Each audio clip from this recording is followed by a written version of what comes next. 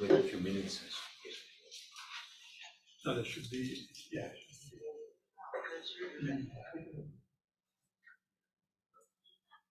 It's not coming because this is not a final seminar.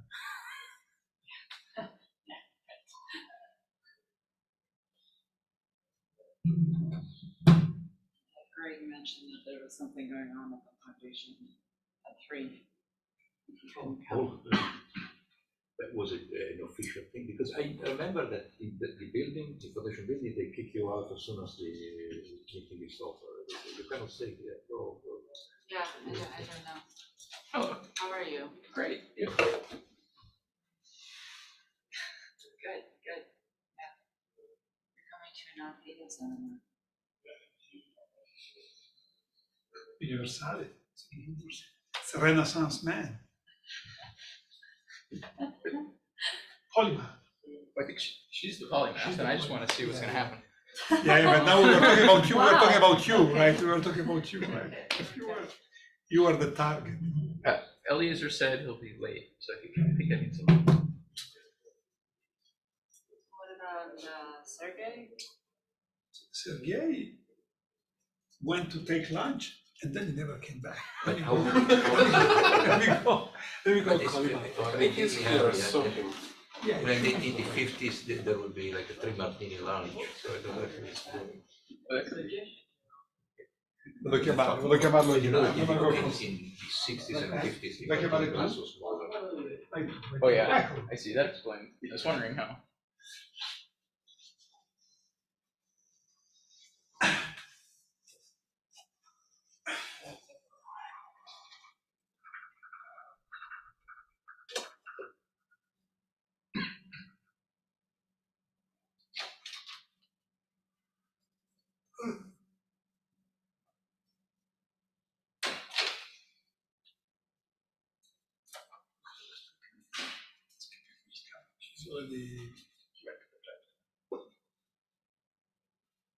So David and Neil are not coming. They're still at the Flatiron because David told me that he was coming here. David's room? Big David or little David? Well, the little David was 55 yesterday, so okay, little David. Time to call him. Yeah, it's almost like as an agent, it's almost like a speed limit. Doesn't depend on me. Yeah, it's a time dependent. It's time independent. Okay.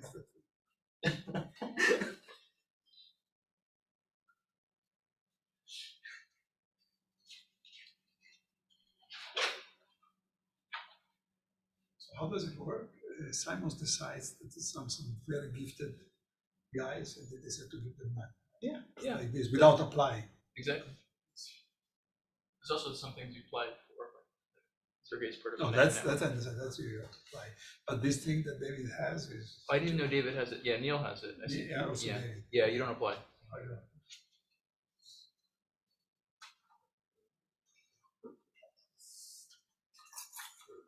What do you want to introduce? So we are happy to Kathryn from Caltech today talk about the shockwaves of gravitational.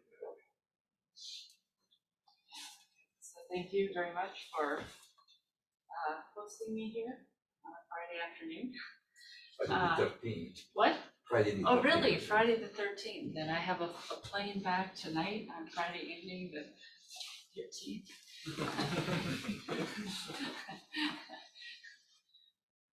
Anyway, so I want to talk about aspects of the program I've been working on actually since the year I was at CERN,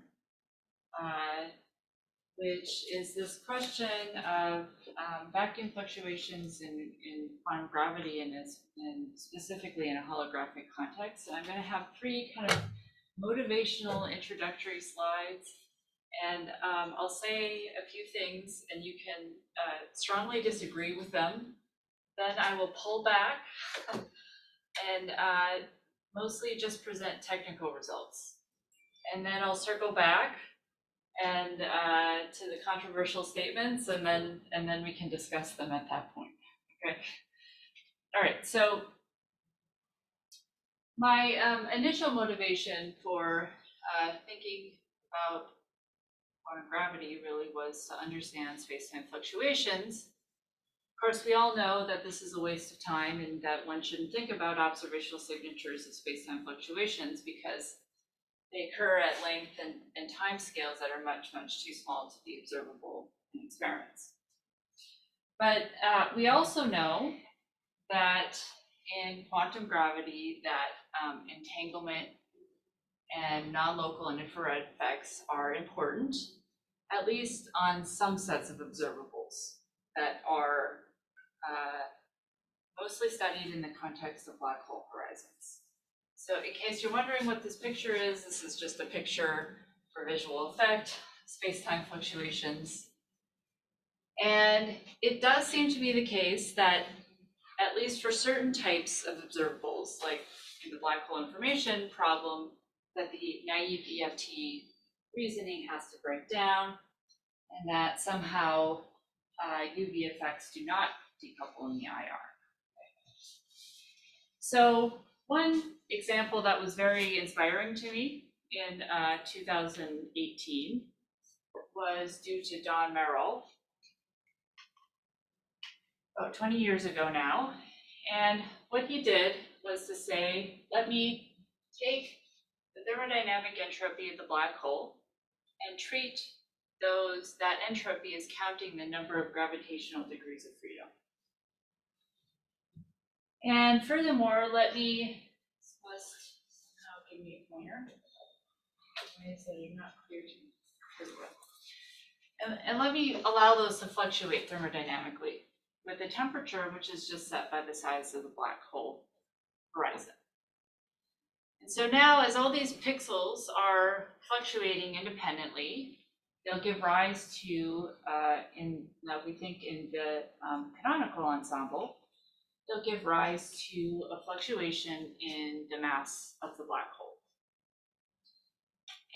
And that fluctuation in the mass of the black hole, if you allow gravity to classically back react on it, will cause a shift in the position of the horizon, here called delta R. And he did this calculation, and I've restated it here, but it's equivalent to this, that if you look in 4 dimensions, that the fuzziness of the black hole horizon in this little back of the envelope calculation depends on both the UV and the IR scale. So if this were observable, which it's not, at least for any type of astrophysical black hole that we know about, the infrared scale would enter.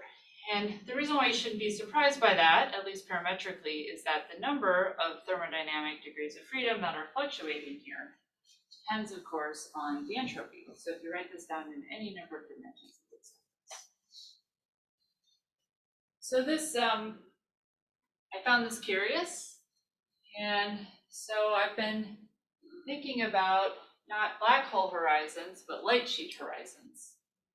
What happens if there's a thermodynamic entropy or an entanglement entropy associated with those light sheet horizons?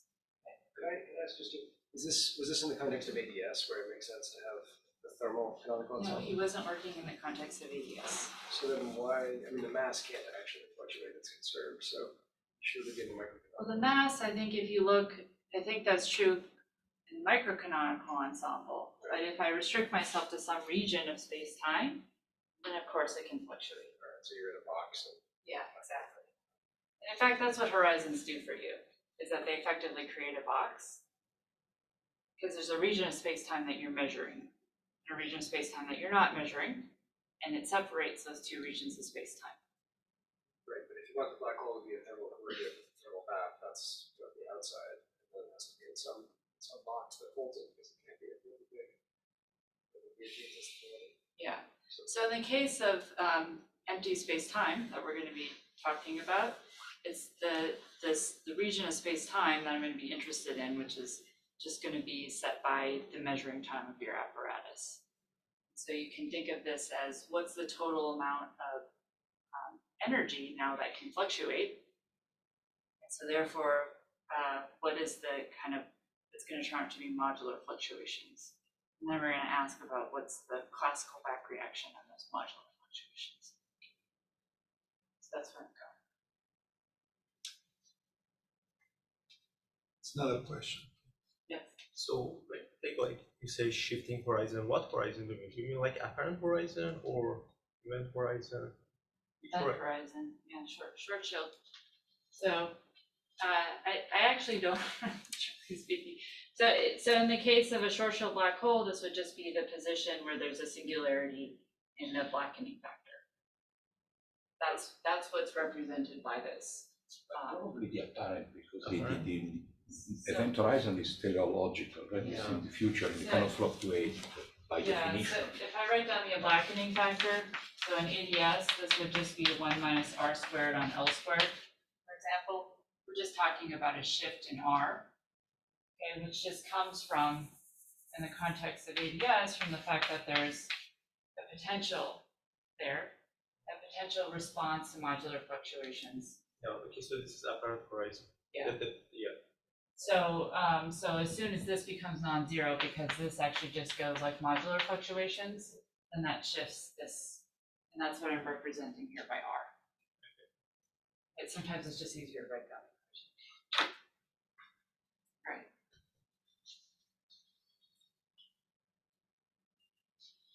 Okay, so this is the outline. So that was the one of the initial motivations. So now I'm not really interested in black hole horizons. I'm interested in horizons that we can measure in empty space with light sheets. And so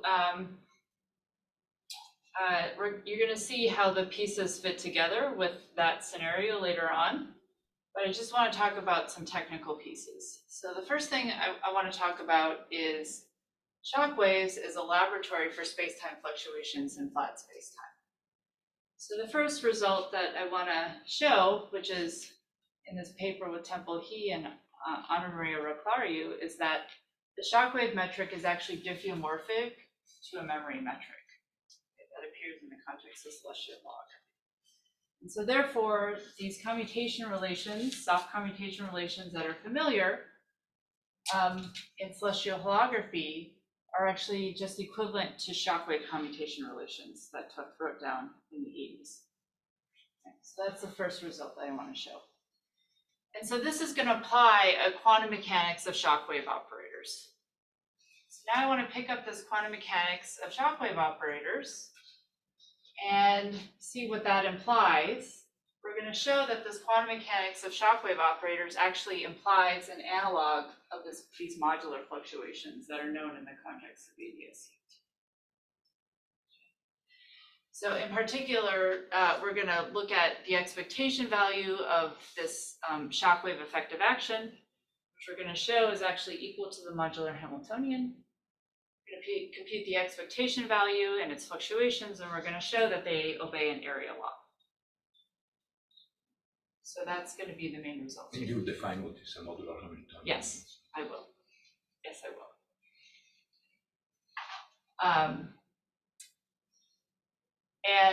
And so then we're going to look at parametrically what that might imply for space-time fluctuations. And if I had time, we would spend some time talking about observational implications. I'm going to guess I'm going to run out of time.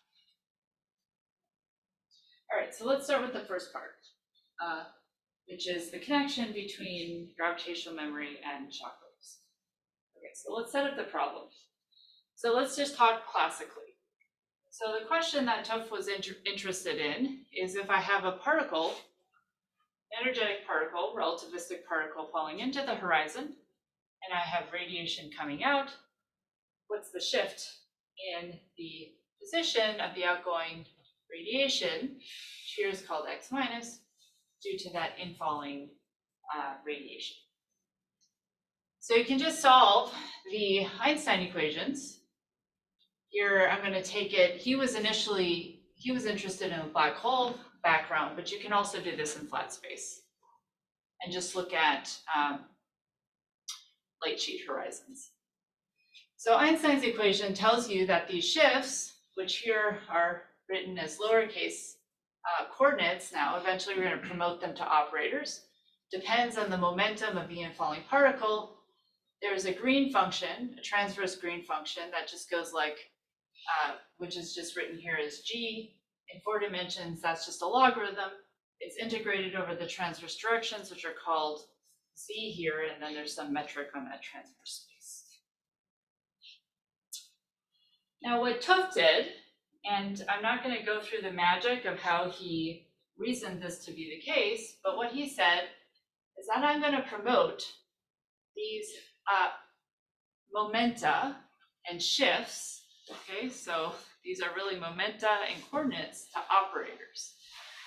And he decided to make actually these blue ones pairs. So these would be a pair and these would be a pair, and that they would satisfy a commutation relation when promoted to operators that would just depend on a delta function on the celestial sphere.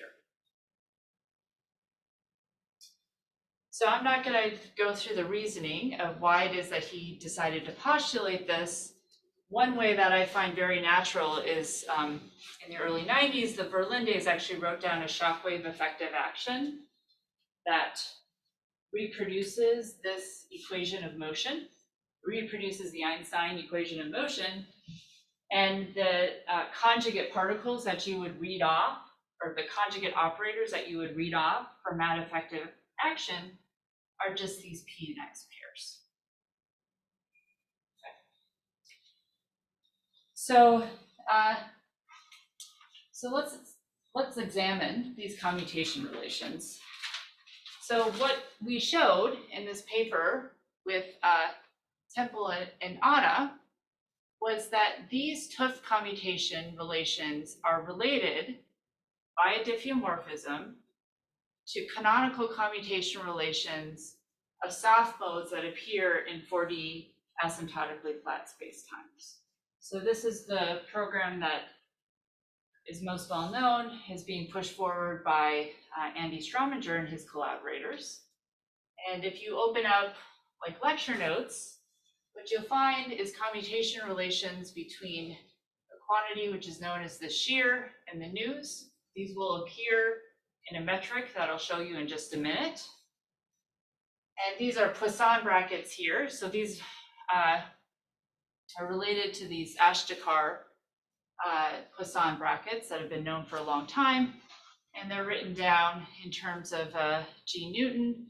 Again, there's that metric on the transverse space, the delta function acting on the transverse space, and now here's a delta function acting along one of the time directions. Okay, so I want to show that the Hooft commutation relations are actually gauge equivalent to this commutation relation, which is already, well, it's much better known. So let's see at least a few details of how that works. So if we start with the shockwave metric, and I write down my light cone coordinates, x plus and x minus, and here's the celestial sphere sitting here. So this is r squared, this is the transverse metric, and then there's going to be a perturbation here.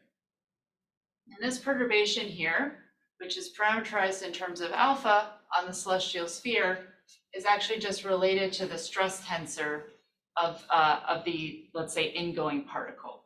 Okay, so that's written here as a matter stress tensor.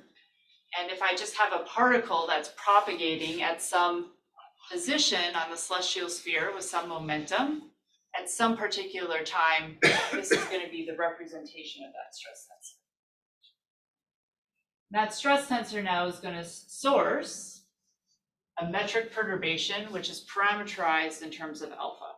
Okay, so this is just the Einstein equation, the minus minus Einstein equation. So that's the shockwave side of the picture. Then on the other side, there's the memory metric.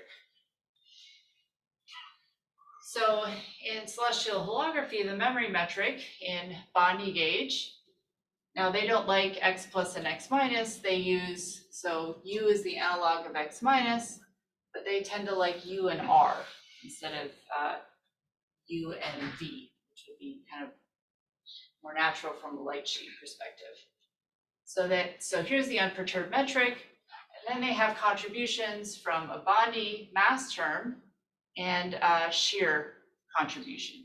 Okay, so this shear, what it does is to parameterize incoming gravitational radiation.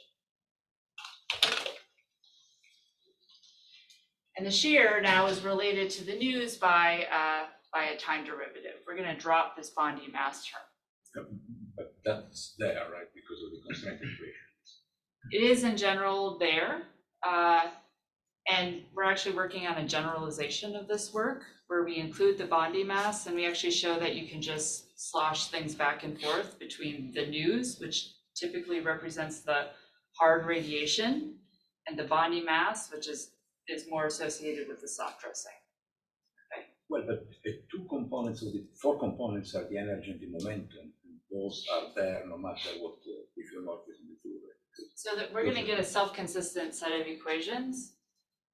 Yeah, but if m is equal to 0 at all time, there is no self-consistent set of equations except for flat space. If all the m, including the first two. If I do an expansion in R, Yeah.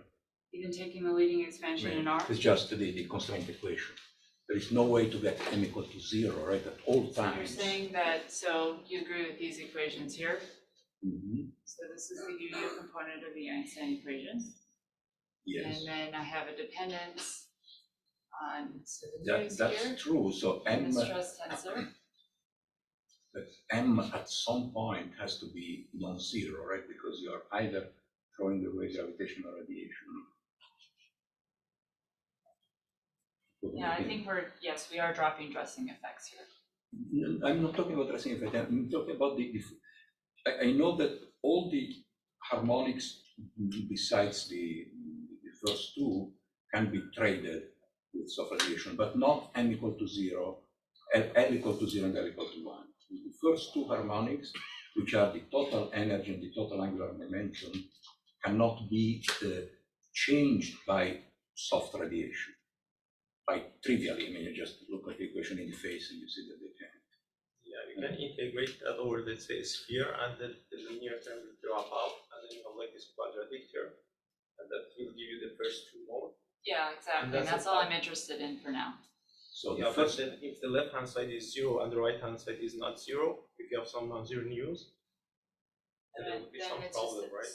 Yeah, the stress tensor then is going to sourcing the news. No, but if you like just look at the integration of like this quantity on the sphere, then that would be 0 because just like it is a Laplacian on the sphere.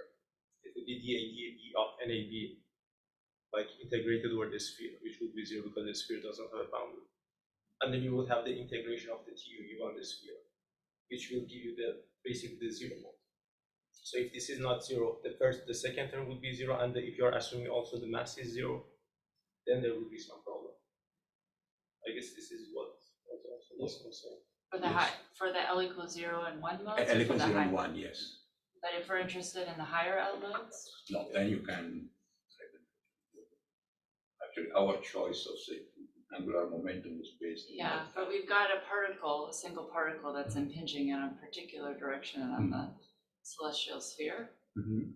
And so I don't think that we're going to be interested in the L equals 0 and 1 modes. If you are not interested in that, yes, you can trade with the other. So just let me say, just technically speaking, we have a comment on this in the paper. Where we're dropping the L equals 0 and 1 modes, and we're just looking at the higher L modes.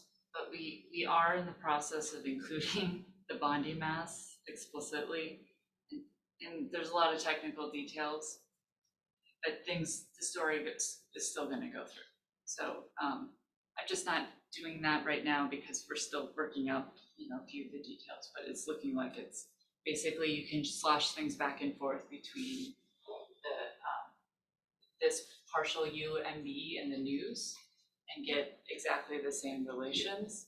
And just it corresponds to the hard and the soft contributions. Again, the one thing that you cannot slosh back and forth is the first two modes.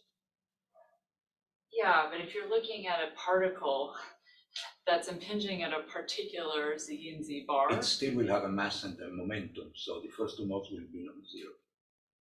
Yeah. Right? Yeah. I mean, there is no way that they can be 0. That would be by writing energy and momentum conservation. We don't, I mean, Yeah, so can we just leave that as an asterisk and, it's an important asterisk though, because, you know, energy and momentum conservation. yeah, what? Conservation and energy and momentum are important, so.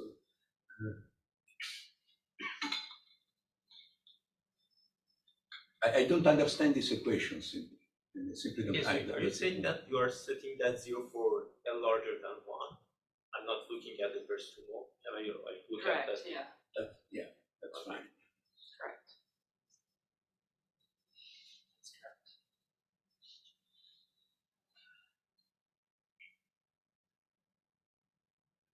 So can we go on? All right, so,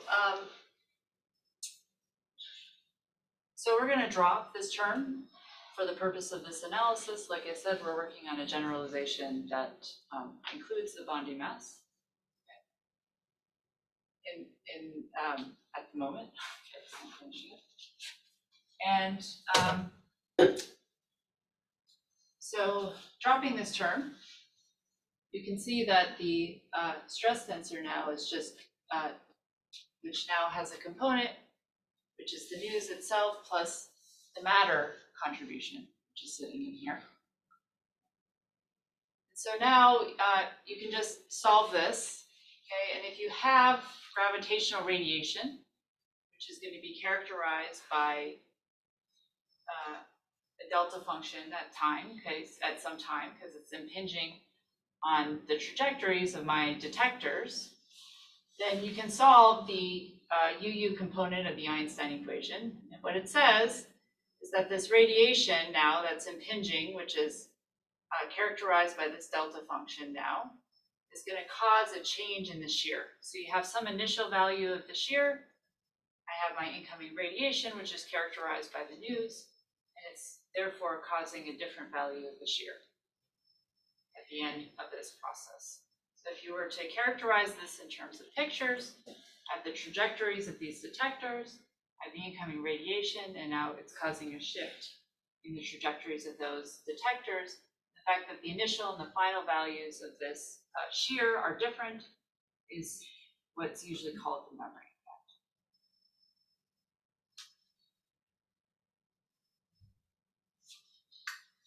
All right, so this is the same thing that I just said. The shift in the shear is given by the news. And so already at the level of words, this suggests that there is a correspondence between the shockwave momentum, okay, and the memory, the news on the memory side. Okay. What that does, the incoming particle momentum now is going to cause shifts in these light ray operators, x, which corresponds to the shear on the memory side. Now I have like, because the shock wave, I mean, again, this goes back like with this comment that the memory, I mean, you can change the memory with the zero energy expense. You can just add soft radiation at very like long wavelengths, and then this would like change the energy by zero amount, but it will change the memory by finite amount. So the memory matrix should have like zero energy, but the shock wave we have some non-zero energy because of it has hard radiation. It has n squared non-zero, right? So maybe like you can say that before and after passing the shock wave, you have like memory matrix, but like suggesting these two are equal is like, I think it's kind of too much because the memory again is like blind to the energy. You can change the memory as you want by just adding soft radiation. So you add some NZZ, let's say over long time L, and then you take the NL equal 1 or order 1, and then in the end, when you look at the energy, the change of energy will be 1 over L while the memory changes by a constant amount. So I do not see how this shock wave is actually now is equal to this memory. You don't agree with this equation? I do agree with that, but with the suggestion, the shock wave. Okay, so this is a suggestion. So now you can just do the diffeomorphism. Okay, both the metrics are in Bondi gauge. And there's a diffeomorphism that preserves the conditions of the Bondi gauge. And it can be written in terms of just one function. And that function you can show is the same one that generates super translations. So I think that what Reza was saying is that you can change the memory in many more ways than just by shockwave. In a shockwave, Yeah, that's right. the test particles change very rapidly in time. But you could also change the position of these test particles over a very, very long time. Yeah, that's true. That just doesn't belong to this class of transformations. So there are, I mean, it's not that That's easy. true. Yeah, I'm not trying to look at all possible types of transformations. I'm just going to look at this particular. Yeah, so the end result could be the same though, because I mean, if you look at the position of the detectors at some t0, and then after a very long time afterwards, you may have many different processes that give the same shift in the position of the detectors, which is also known as gravitational memory. Yeah. So I think it's. So this is also incidentally the form of the shockwave stress tensor. That's the reason why I'm taking this form for the stress tensor. I'm interested in understanding what's the relation between writing down essentially the commutation relations in the shockwave or in the memory gauge. So I'm not claiming to have the most general diffeomorphism. No, I'm not talking about general diffeomorphism. I'm talking about what is called what gravitational waves will cause. The gravitational wave. I'm not even asking about that. I'm really just asking about a single energetic particle, right? Because that's what generates these shockwaves. So yes. And that will generate some memory besides the other effects. You mean in the Bondi? You're coming back to the Bondi mass? No, forget about the mass and angular momentum. I expect that the gravitational wave will also cause a memory effect. So you are finding this memory effect in the particular wave that in a particular case. Yeah, that's right. Wave. Yeah, of course. In a particular case. Okay. Yeah, in the particular case that I'm interested in. I think I'm coming at this from the opposite perspective. I'm really interested in shockwaves. and I'm interested only in showing that there is a diffeomorphism that carries me from the shockwave commutation relations to the memory commutation relations, and therefore they're on the same footing. I'm not actually interested in the celestial holography side of it from that perspective, because then I'm going to work on the shockwave side. So yes, I'm restricting myself to a particular metric. All right, so this diffeomorphism now is going to transform the shockwave metric into a form that's closely related to the Bondi metric. And it's not exactly the Bondi metric because it has these additional terms, but you can do the analysis of the symplectic form and you can show that it's not changed by these last terms. So the canonical commutation relations that you normally see in the context of celestial holography won't be changed by those additional terms. So now you can take a look at what happens after you perform the diffeomorphism. And one finds the two metrics are related. So the news is related to the shockwave parameter. Okay, now we've worked with a particular form of the stress tensor, which is this delta function in U. Okay, we're not. And so that implies that there's a relation because this parameter is related to the momenta, basically the integral. You can extract the momenta of the incoming of the particle that generates some shift in the metric, then it's just directly going to be related to the news by transverse Laplacian.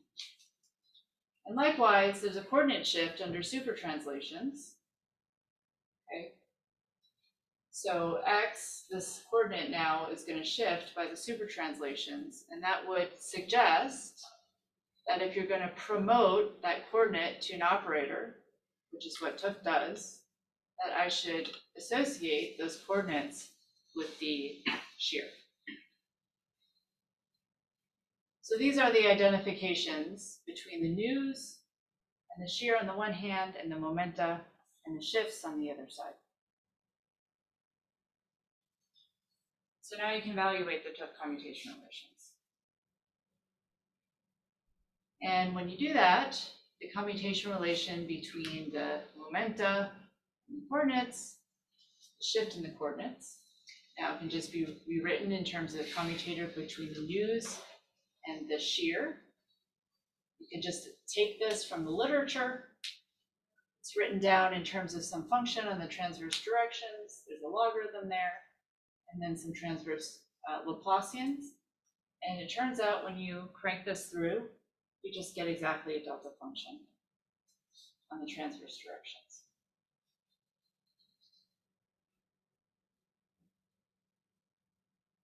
So this would suggest that there just is a direct relation between the tough commutation relations, which were originally motivated in the context of black hole horizons, and these celestial commutation relations that are commonly utilized in the celestial holography literature. Yes? So we have some assumption on the first two modes of the P minus and X minus, assuming they do not have the first two modes. Because the first two modes would be in the kernel of that operator, right? Box times box plus 2. So they would be killed. So you may have like P minus and X minus for modes L larger than 1, the commutator of those two modes, but you cannot have them for the first two modes, L0 and L equal 1, right? So I don't want to keep going around this tree because I think we're going to have trouble talking to each other. Okay. We can have this conversation afterwards. I can point you directly to the comments that we make. I can tell you that we're generalizing it, including the bonding mass. The same statements will go through. But I think we're not going to have a lot more productive discussion about this right now. Because I'm actually now just going to proceed to use these commutation relations, which incidentally, I thought that they were very reasonable even without the connection to celestial holography. Any other questions?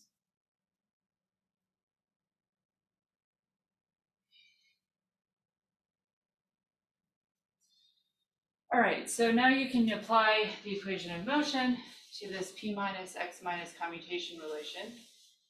And so I can relate one of those momenta, now let's say P plus, by the equations of motion to X plus. And if I just do a raising or a lowering of that index, what it tells me is that a P minus X minus commutation relation I can just rewrite as an X plus X minus commutation relation. That now is just going to go like G Newton times a transverse response. And so now we're just going to take this commutation relation, which incidentally existed in the literature since at least the early 90s, and see what we can do with it in flat space.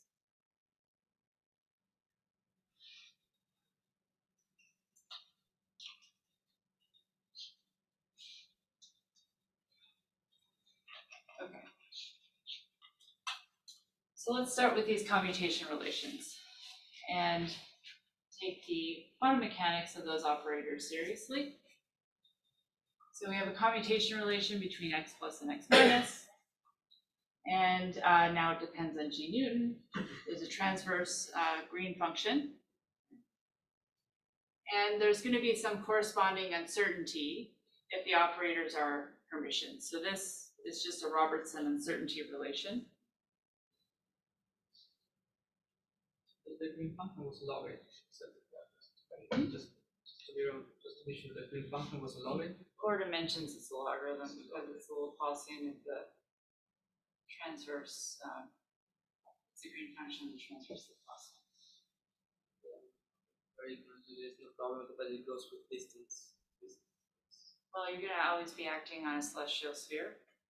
So in practice, so I would call that an infrared divergence. Right, right. What's the physical meaning of it? That's a good question. What's the basic meaning of the, I mean, so I think it's the same infrared divergence that appears in celestial holography. So it's just a soft divergence, which you might want to associate, say it's a Weinberg pool.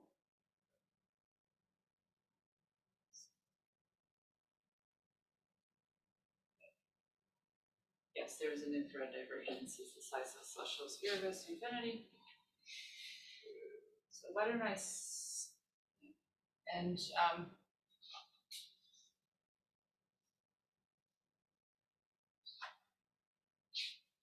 there's a corresponding uncertainty associated with this commutation relation.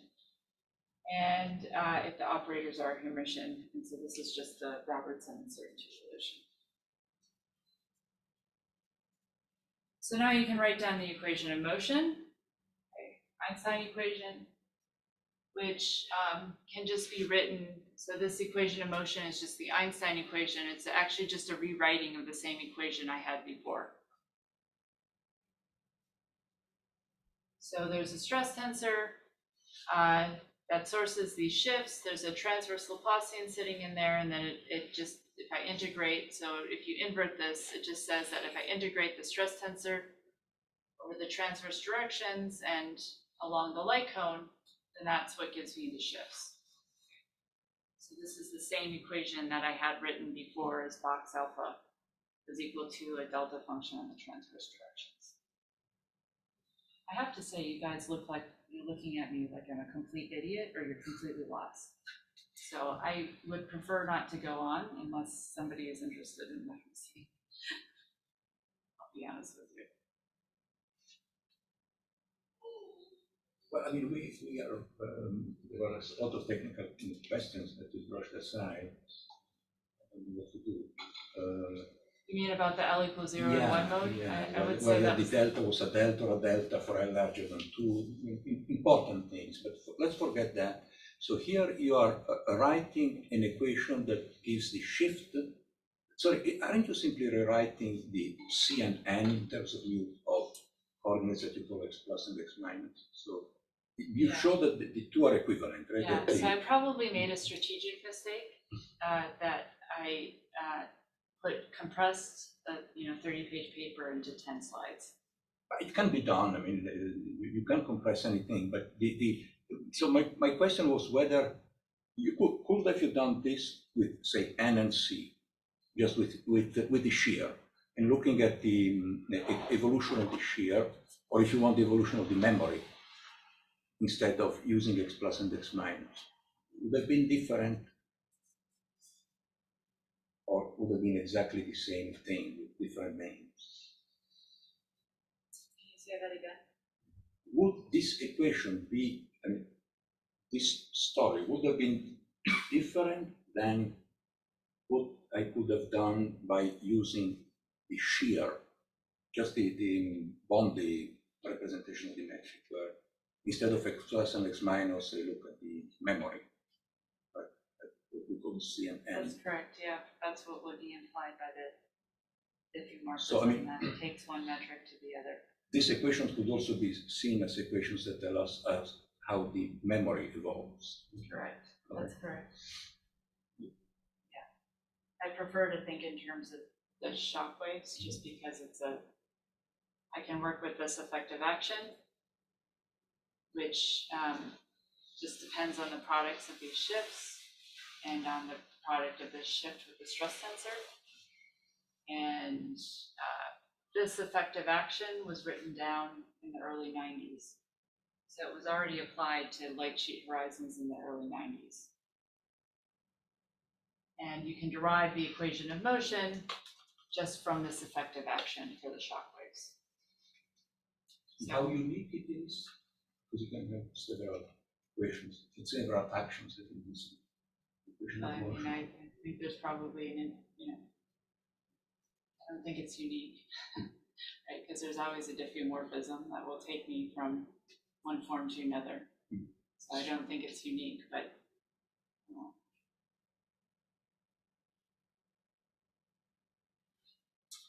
However, I can evaluate this on shell.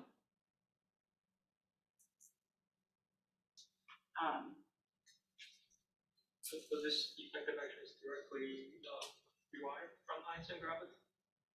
Or it is just engineered to produce the equation motion? I was not familiar with the paper in the 90s. The paper starts with that equation. So it's just postulated.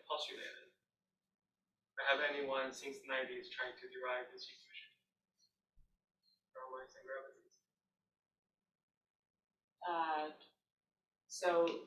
You mean arriving at this action, Yes. just evaluating the Einstein equation? I mean, that's one thing you could do, is just evaluate the Einstein equation with the shockwave action. Evaluate the Einstein equation, R, just evaluate R with the shockwave metric to get this thing, right? So yes, you can derive it.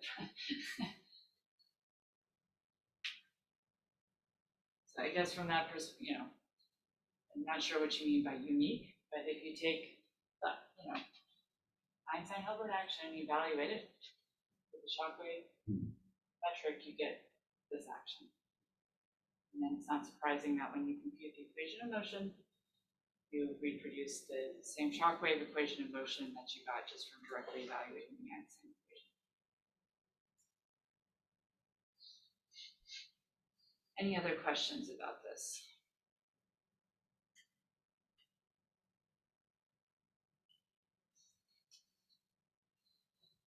All right, so let's work with this.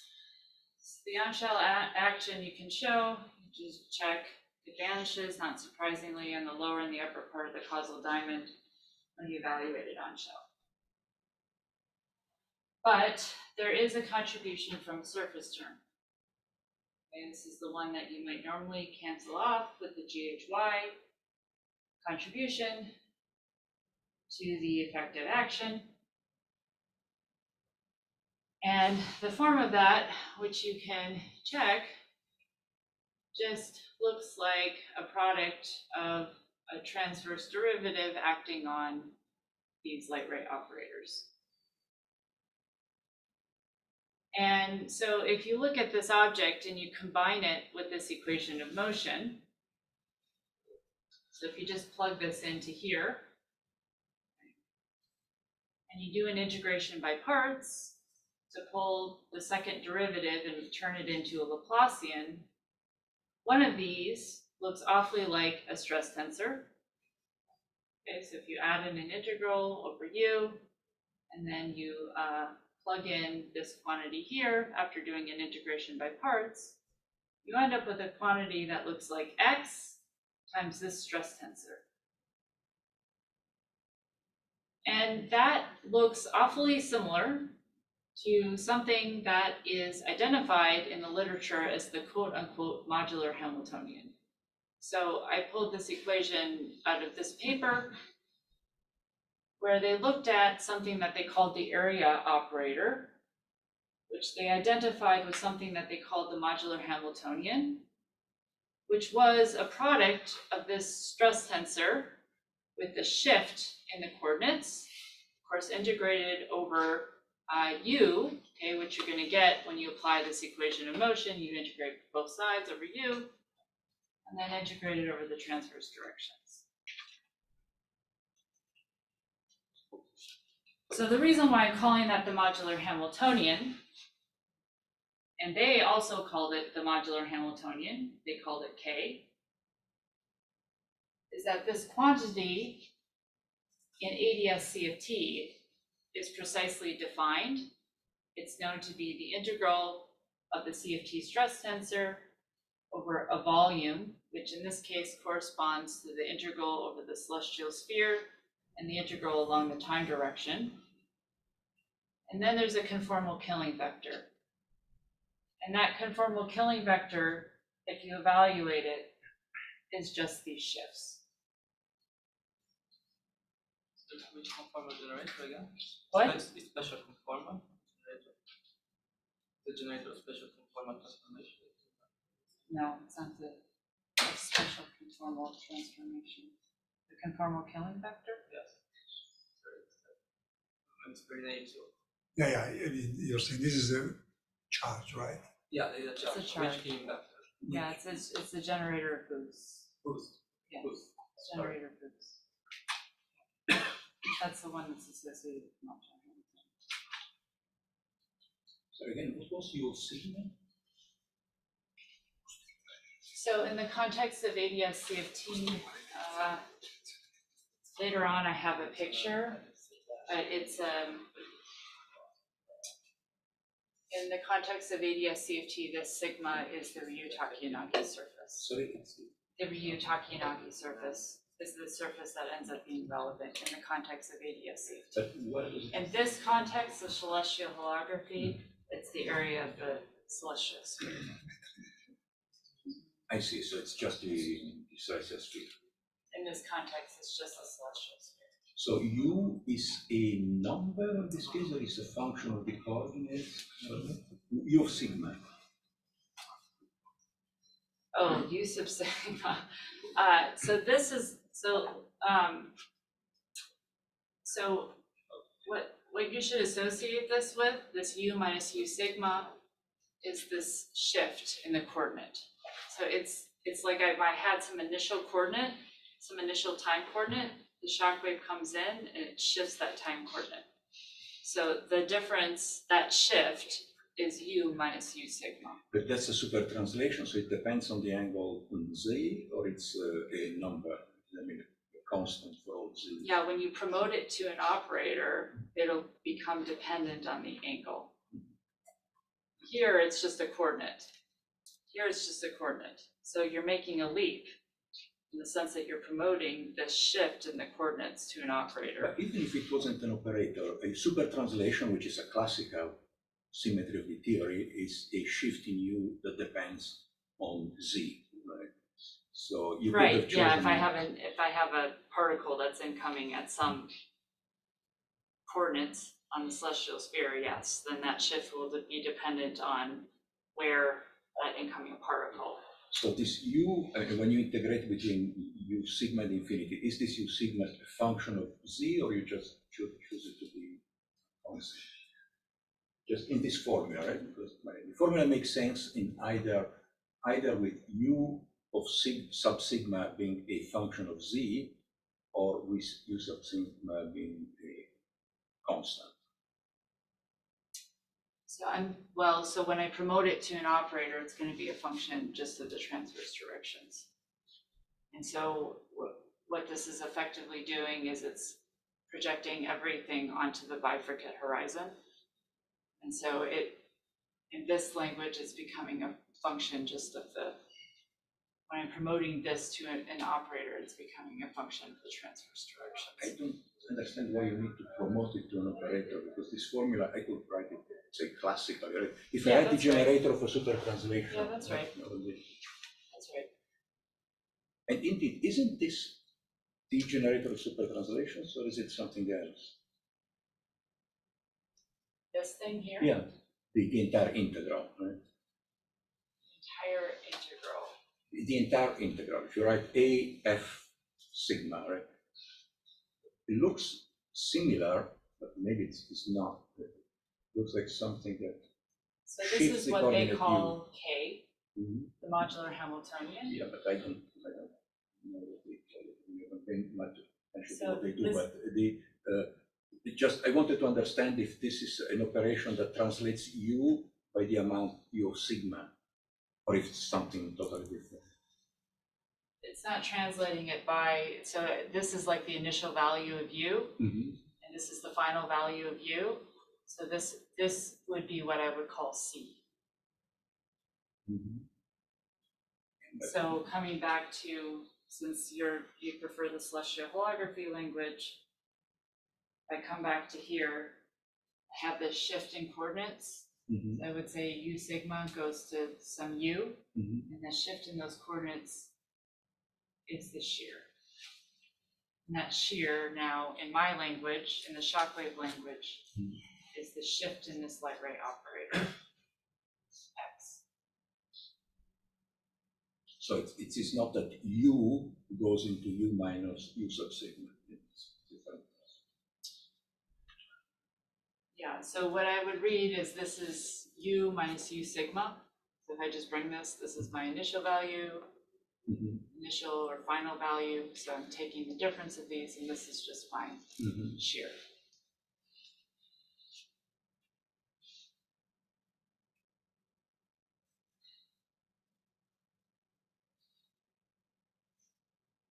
So this is a quantity that I'm going to call K. So what I want to do is to take this value, this value of the effective action, of the shockwave action, and identify this product of light ray operators. You could call it an area operator, but you could also call it the modular Hamiltonian. And so now, if you want to study the quantum mechanics of the modular Hamiltonian, that's equivalent to studying the quantum mechanics of these light ray operators. Sorry, which ones are the light ray operators? The X's. So you'll recall defined on the along very first, yeah. So if we go back to this picture, what we were interested in was the positions of ingoing and outgoing radiation, originally in the context of a black hole horizon, but here in the presence of a light sheet horizon. So those operators quite literally characterize the position of a light ray. And shifts in them correspond to shifts in the position of a photon, literally, due to incoming radiation.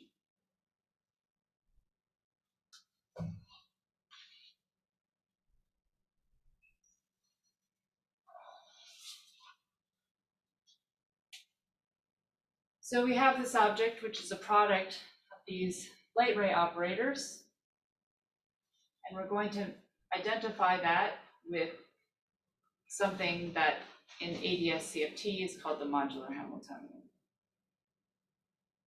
And now, if we take the Hooft commutation relations and we take a minimum uncertainty state, those operators now are Hermitian operators.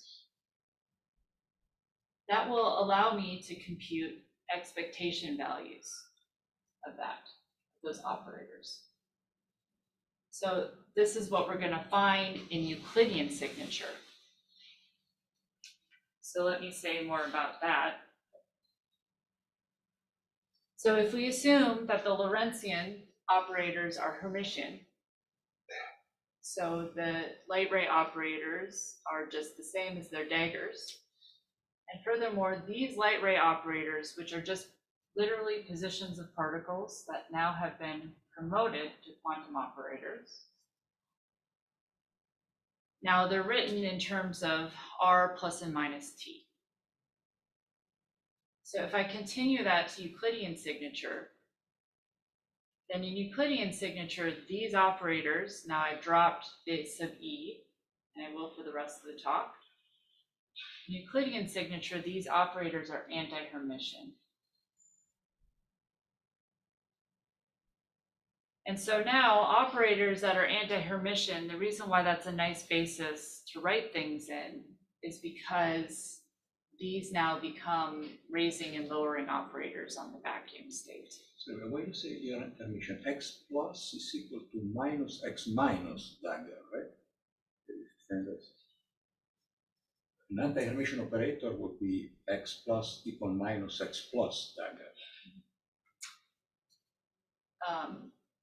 Okay, I'm this is the relation that I'm using. That X plus is minus X minus dagger. Okay, so they are not anti-Hermitian, they are Hermitian conjugate to each other to a sign. Like BC, right? BC system. Or, yeah. These are not details, right? That's very basic things. So do you disagree with this equation? I don't know where it comes from, so I cannot disagree. But so this x plus or minus, so I've just taken r plus or minus it. Now I take the dagger. I use the fact that the Lorentzian operators are Hermitian. And then you can check, just with a couple steps of algebra, that these operators now have a minus sign that you pick up as a result of the fact that there's an I sitting in here now in the Euclidean operators. So that's an analytic continuation. It's not the analytic continuation that, for instance, you do in string theory when you continue the target space to Euclidean values, right? Because there, the Hermitian conjugates stay, right? The Hermitian conjugate of the time coordinate goes into itself, but it's, yeah, it is, you know, a possible Hermitian conjugation. So you're finding, you can say that you just make different combinations. You say R plus IT and R minus IT. So I suppose isn't this just the Hermitian conjugate that you got to Euclidean in the sense future time into minus? So when you do CFT on the cylinder, the G and K become Hermitian conjugate. What is happening? Is it the same?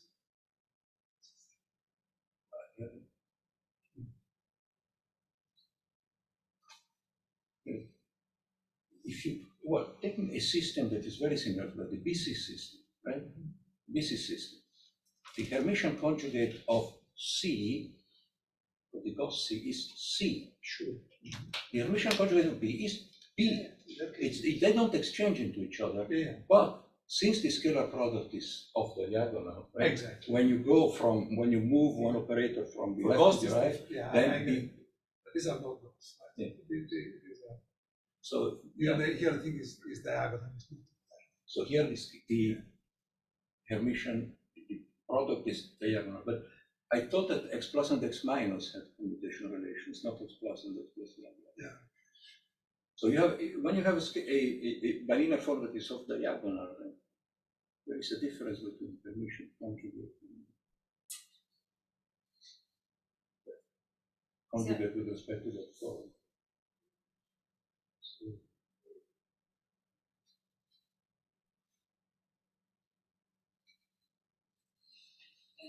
I will have to see by myself. So continue, please. Here's active trans. No, I think you can go ahead. Probably it's not a stop. It's not to me, but I'm not an expert, so I'm the least expert in the whole room. I would like to see what's really the scalar product. X minus X minus? Yeah, x minus would be 0, right? With lower or upper, and yes, that's right. In Euclidean signature, it would be 0.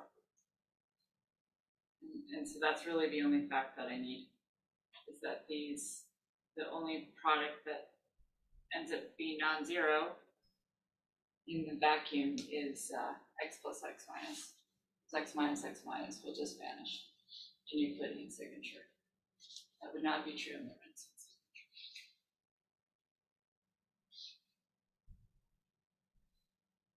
So as a result, with this product of light ray operators, now if you want to evaluate it, now the only 2-point function that will, in Euclidean signature, that will be non-zero will be x plus x minus. And now in Euclidean signature, the I is gone. And I just have something that goes like L Planck squared. And there's also that transverse Laplacian.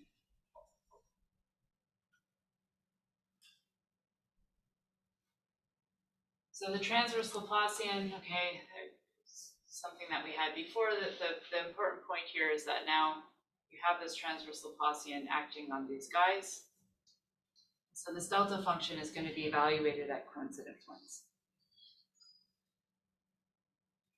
And so it's gonna be formally divergent. And this should not be surprising to you because if this expectation value of K as in ADS CFT or as in many other contexts has a UV divergence in it when you evaluate it. And so you can choose to regulate it in some way. If you choose to regulate it by just taking it to be 1 on some cutoff scale squared in 4 dimensions, then what you find is that this gives you an area, transverse integral gives an area, and then you have a cutoff squared downstairs. And so you can match that now, you can choose to match that, and you get that the expectation value of this operator is just proportional to the area divided by some UV scale. Okay, here I'm totally lost. Because now we have, before we had the celestial sphere that has no dimensions, right? Theta and phi don't have dimensions. It has no dimensions. no dimensions. Length, mass, these things. Why does the celestial sphere not have any dimensions? What is the dimension of latitude and the longitude? What is the dimension of 44 latitude north? The celestial sphere is a sphere at infinity. Well, It has angular size, well, but not dimension. You can regulate it. You can regulate it and bring it in from infinity. So if you have a sphere at infinity and you take, so how do you regulate it? How do you regulate Choose it? a finite radius for So you have a finite radius, which is very large, I imagine. yeah, as long as it's much bigger than the Planck scale, you have a separation of scales. So now you are talking about a sphere that the celestial sphere for you is a room. I mean, it's where you put the detector. It's some size, yeah. Some radius. finite size. Yeah, it's incidentally the same way that you would regulate the RT surface. By bringing in that case, it's you're bringing the boundary in from infinity and putting it at some finite C. Yeah, So and then here you can do a 1 on R expansion, and you can bring in Scri plus to some finite radius, and you have a well-defined expansion in 1 on R. so that's not the way you regulated the negative surface, because there you have to subtract in a divergent term. Not only regulate, but also do a subtraction of a universal divergent term. Like for the when you I'm pretty compute sure I know how to regulate an RT surface. Yes. I guess the conclusion is that in the RT surface, once you regulate the distance from the boundary of the atmosphere, you be cut off. Instead, you're adding a regulator which appears in the numerator, it's what gives the dimension to the area. Basically, it looks different. I think that's what it was. Yeah. So this quantity here is an integral over transverse directions. The way these coordinates have been chosen, this is a dimensionful quantity. It has units of length. And now when I do this integral, I can choose to do the integral now over some surface. And that integral over these transverse directions is what gives this area. And it's the same thing, same reason why these guys called this integral, they called this the area operator. And it's the same area integral actually that appears when you're evaluating the modular Hamiltonian in CFT. With the stress tensor, you have an integral over the transverse directions and it gives you an area.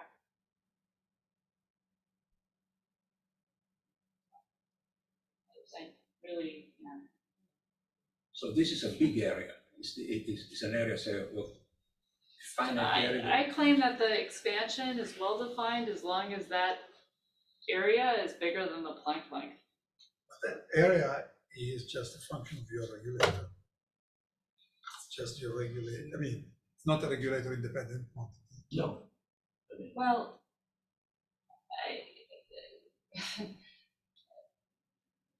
just coming back to the equation, like it's true, like I'm regulating this quantity, it's a delta function. I have to choose, some scale, so there's different ways you can describe it. I can pull out G Newton and then talk about the area in terms of the number of UV regulators. At the end of the day, it's only the ratio between the two that matters. Okay? But when you do this process and you match, there's a matching procedure that you can do. So the Einstein-Hilbert action, what you pull out is a 1 on 4 G Newton. At the end of the day, like, this procedure does not actually fix what this UV regulator is, or to state it another way, what the ratio is of the IR to the UV regulator. I'm just writing this in a suggestive way. What I'm really going to care about is how delta K squared is related to K. Because if delta K squared is equal to K, is that now I can do these integrals. So I can evaluate this, assume the fluctuations are Gaussian, so the 4-point decomposes into a product of 2 points. And if I do that, then I end up with an expression that looks like this. And so you can evaluate that in the same way. And you get the same divergence. Okay? And I call that divergence 1 on 4 G Newton. Aren't the units supposed to be different? What? Aren't the units supposed to be different? K is dimensionless. Okay. So it is true that this the regulator that we've chosen, which is this cutoff on 4 G Newton, that was put in by hand. But if you choose some regulator, what you find is that there's just the expectation value of K and its fluctuations just obey an area law divided by some UV cutoff squared. Typically, that UV cutoff squared from the time of Srednicki was taken to be the Planck length squared. So if you want to question me on that, it's fine. There's a long tradition in theoretical particle physics that does exactly this calculation. So the calculation, I want to understand what is sigma. Sigma is not the black hole horizon. In your case, No. It's just a Celestial sphere, yeah, it's some area. It's just some area. Mm-hmm. Yeah, so there's no black hole here. And in fact, this shockwave action there's nothing here. It's just Einstein, you can get the shockwave action by evaluating the Einstein-Hilbert action in flat space with this shockwave perturbation. So that's the starting point. This shockwave action comes from the Einstein-Hilbert action evaluated in the shockwave metric that I put on the second slide or whatever it was. So now if you just grind that thing through, you get some object. I called it K. You can call it something else if you want. And if you take this 2-point function and you evaluate it, you get something that looks very much like the modular Hamiltonian that is well known from other contexts. To me, physically, this is not surprising that there's this quantity, which is the modular Hamiltonian, that scales with an area, and that does not depend on the background curvature of the space-time.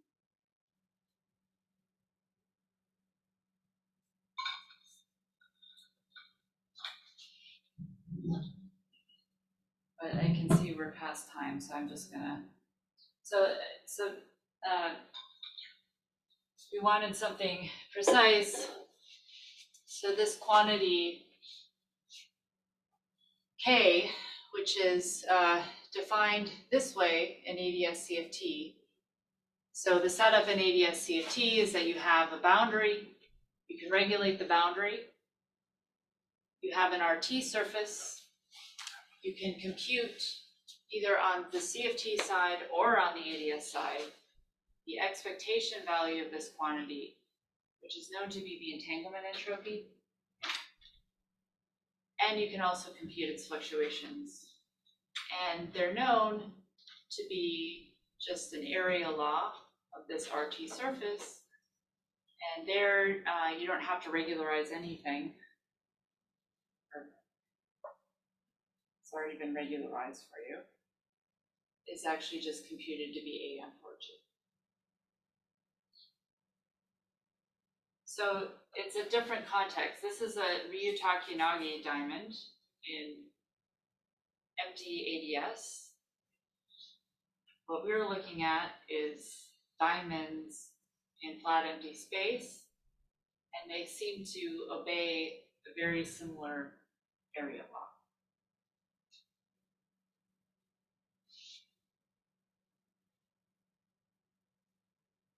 All right, so I'm just going to skip to the end because I'm past my time, and say that there seems to be a relation between the Hooft commutation relations and the soft commutation relations, that if you take the shockwave effective action and you evaluate the vacuum expectation value in Euclidean signature, that you get an area law. That's similar to what's seen in ADS CFT. And the thing that I didn't have a chance to say is that these modular fluctuations now, this modular Hamiltonian goes like the 2 point of these length of these shifts in the position. And these modular fluctuations, which it's known in ADS CFT, these are the quantities that gravitate. This goes like the 4 point of length fluctuations. So when you work it out, it turns out that the length fluctuation, if you just work out naively what would happen, is that it would go like a square root of G Newton. But I'm not going to comment on observation signatures, so I'll stop there.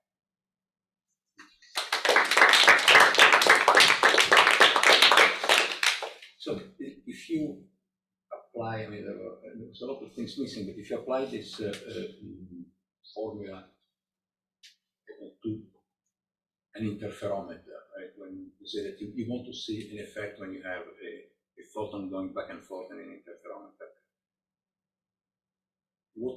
how are the parameters of this interferometer, I don't know, the size related to this area of sigma? Is there any? So the way that it works is this.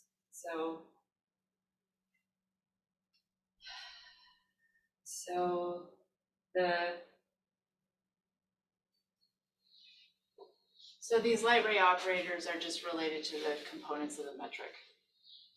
So these shifts are really just a one-to-one map with metric perturbations. So the system that we're considering here is light sheets. Now, when I say that we're taking the celestial sphere to have a finite radius, it's a finite radius, but it's much larger than any microscopic scale. So if you just rewrite this, these light ray operators, I wrote this down on one of the very early slides, are just related to integrals of the metric along a light cone direction. So this quantity here is actually very closely related to metric fluctuations that you measure. So these modular fluctuations, now, so this is the quantity that I called the modular Hamiltonian. Actually, it's the integral over the transverse directions. This is the quantity multiplied by G Newton that I called the modular Hamiltonian. And so that quantity differs from this quantity here, differs from the modular Hamiltonian by a factor of G Newton divided by the area. So then if you just do the back of the envelope, and you know that it's actually the modular Hamiltonian, the fluctuations in the modular Hamiltonian that gravitate, you just do a back of the envelope. I'm not going to claim that this directly corresponds to an observable. But if you do that estimate, it's the 4 point of these shifts.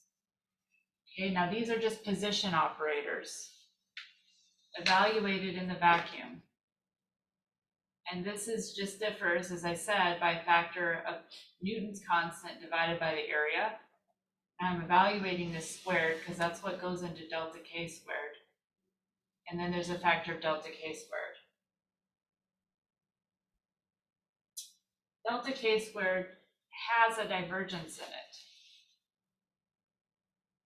It's an A, it goes like A on G Newton. And so this 4-point function scales like 1 power of G Newton.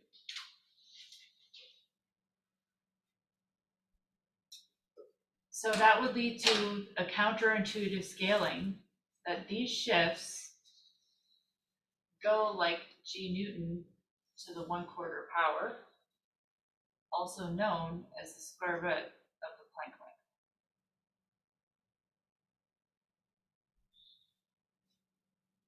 So I am not going to claim that this is a proper observable. It's not.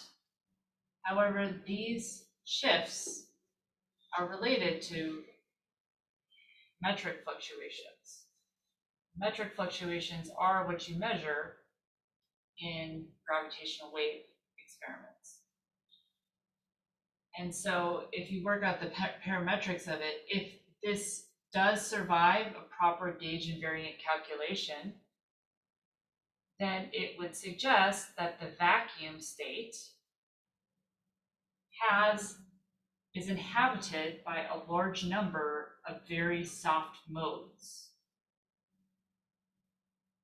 The number of soft modes that are sitting there is fixed by the area of the bounding the volume of space-time that you're measuring in your experiment. Sometimes I've asked what fixes the surface. Well, if I take a point and I look at the causal development, what shape does it create? It's a ball. Okay, so if I take start here and send a photon out and have it come back, the volume of space-time that's in causal contact, that's the causal development of a point, is a ball. And that's the reason why the relevant area is a sphere. It's the surface of a sphere.